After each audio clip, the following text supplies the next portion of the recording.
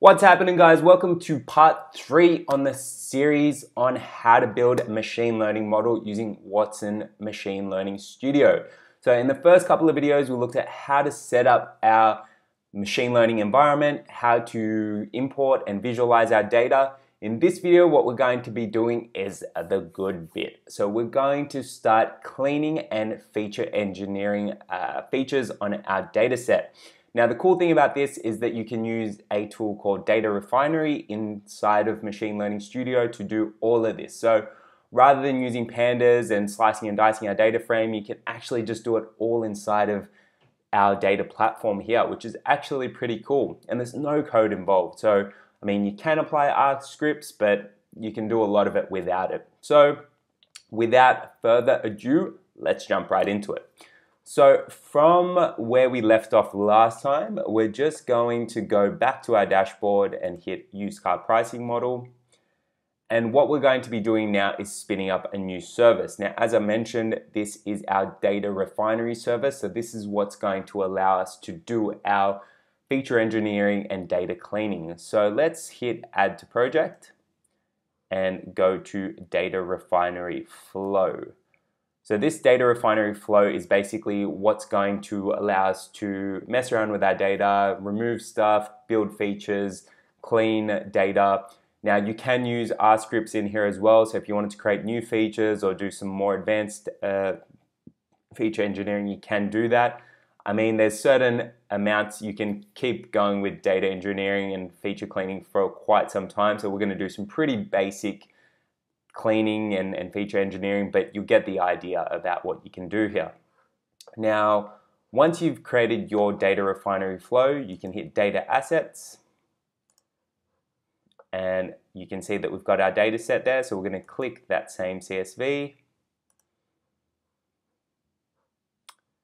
and we'll hit Add. And that will load up. Alrighty, so this is our Data Refinery view. So from here, you can do a bunch of stuff. Now, what we're going to be doing is some pretty basic feature engineering, data cleaning, and sort of just data preparation. Now, the first thing that we want to do is we want to convert or make sure that our data is in the right format. So you can see here that price, year, and mileage are all represented as strings. Now, the first thing that we want to do is we want to convert those to integers because that's the correct representation for those data types. So to do that, we can hit Operation and we can hit Convert Column Type and select our column. So we'll select Price, we'll hit Next, and we'll leave it as integer and hit Apply. Now, each time you create or change a particular feature or apply an operation, you're actually going to have a data cleaning step set up here.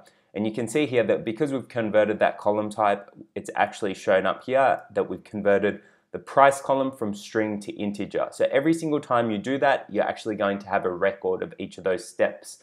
Now, if you do something wrong and you want to remove it, you can actually just hit the garbage bin and it will undo what you just did.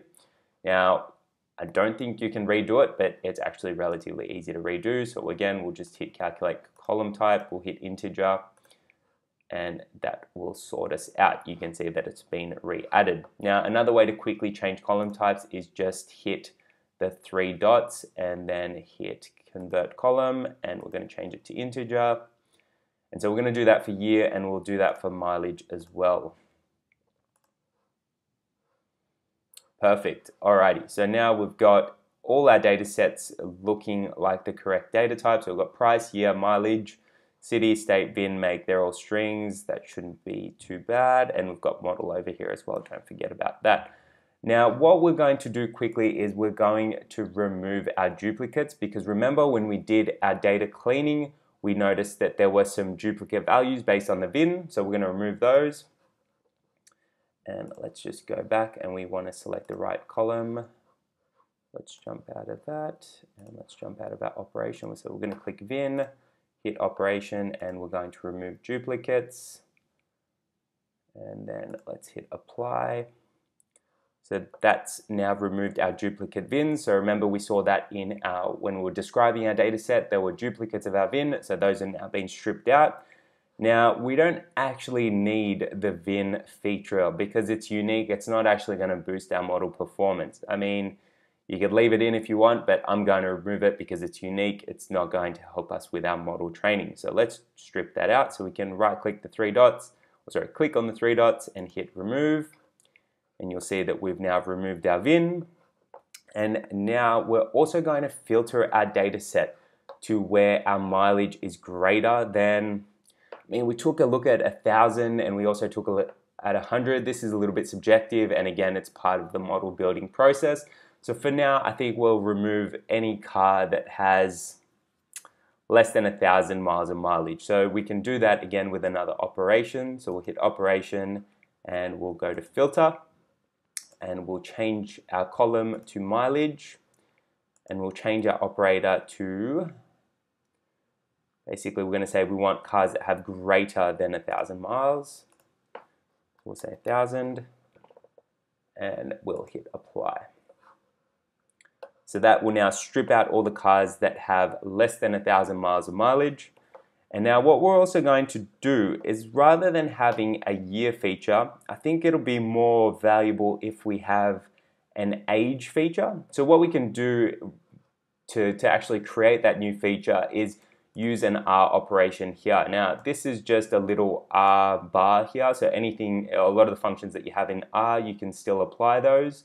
So if you wanted to, or if you're an R wizard, you can sort of do all of that good stuff in here as well. I should probably add that if you don't want to use Data Refinery, you can still use your notebook to do a lot of your data cleaning and just dump out another CSV into the Watson Studio machine learning environment. But the Data Refinery flow is pretty cool because you can apply it relatively easily. So what we're going to do is we're going to use the mutate function, and we're basically going to say with year, we want to create a new column called vehicle age, and we want it to be equal to 2019 minus the year. Gosh, typing is not my forte, and let's just clean that up. So we want our vehicle age to be equal to 2019, so the current year minus the year. So that will give us the age of the vehicle rather than just a year value. So it's a little bit more representative of what we're looking for. Again, you can leave year, but this is just a nicer way to sort of identify the age of the car. And to run it, we just hit apply, and we should have a new feature pop up here now. And you can see we've now got the vehicle's age. So let's just double check. So this car's was made in 2009, it's 10 years old. That seems to be pretty correct. Now, because we've got actually quite a few records in this, what we might actually do is we might cut down our data set that we're actually working with. So we've got a large number of Acuras, so maybe we'll just filter it on Acura for now. So why don't we do that? So let's filter, and again, we're going to go make contains Acura. Okay, so that should just leave us with the Acura vehicles, and because we've also got vehicle age, we should probably remove year because we don't really need that anymore. So we can hit the dots and we can hit remove. So now we've got 9 data cleaning steps. So we've converted the column types. Remember, we converted price to an integer, year to an integer, mileage to an integer, and we also removed our duplicate VINs. We removed the VIN feature because it's unique. We don't want that. We filtered out our data set for cars which had greater than 1,000 miles of mileage, so we're getting slightly older cars. We also created our new vehicle age feature, and we also filtered our data set for Acura, and last but not least, we removed year. So now we're up to 9 data cleaning steps, and that really wraps up our data cleaning. So that's sort of given us a preview of what it's going to look like, but what we actually want to do now is apply all of these steps over our entire data set. So to do that, we want to run our Data Refinery flow. Now, relatively simple because you've done a lot of the hard work already. You just need to hit the play button. And from here, you can change the output. So right now, our clean data set is going to be called truecarlistings.csv underscore shape.csv. So we can just call it cleaned data set, right? And hit the tick. And basically, as soon as we save and run this, it's going to generate our new CSV and apply each one of our data cleaning steps as well as our feature engineering steps. So we can hit save and run flow. And this is going to pump out another CSV, and it should appear where we had our original CSV data set inside of our dashboard. So if we hit continue working and go back to our dashboard, once that flow's finished running, you should be able to see it under assets. And you can see it's actually there now. Cool.